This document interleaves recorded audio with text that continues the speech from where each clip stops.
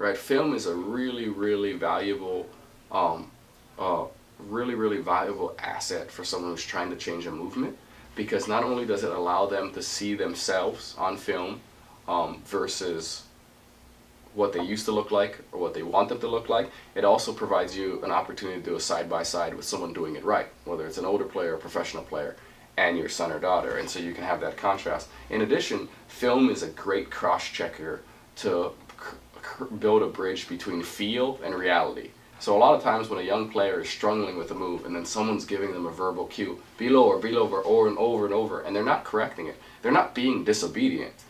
They just don't really feel what you mean. They don't feel themselves being in that wrong position.